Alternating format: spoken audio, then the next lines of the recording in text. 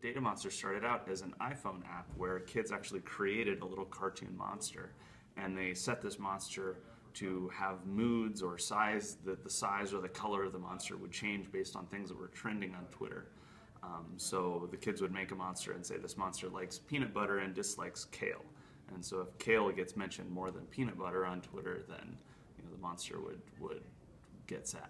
The most exciting part of this for me is that I'm not a programmer. This is the first robot that I've ever built. With these platforms, things like Galileo, running on the Arduino platform, there's just so much stuff available online. You're able to go and take, for example, a bit of code that controls a servo motor, and you can just copy and paste that code and change what you want it to control. Data Monster responds to things that it sees, and it's easy to program how it responds. Like, does it reach out and try and stab you? Does it pull back? Like, it can do all kinds of things. So it can listen to like traffic statistics.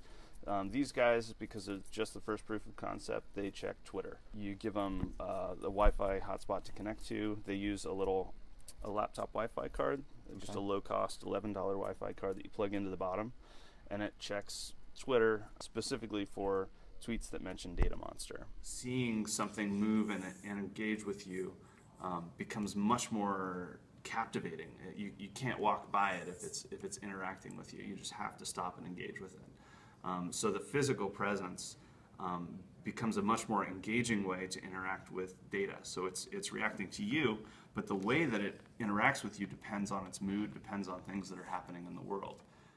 All of its movements are dampened. There's kind of a spring function that pulls. So when it sees something, using its optical sensors here, the infrared sensors, its attention is pulled towards whatever the latest movement is. The idea is it's a simple to build kit. So the entire thing is built out of one sheet of plywood.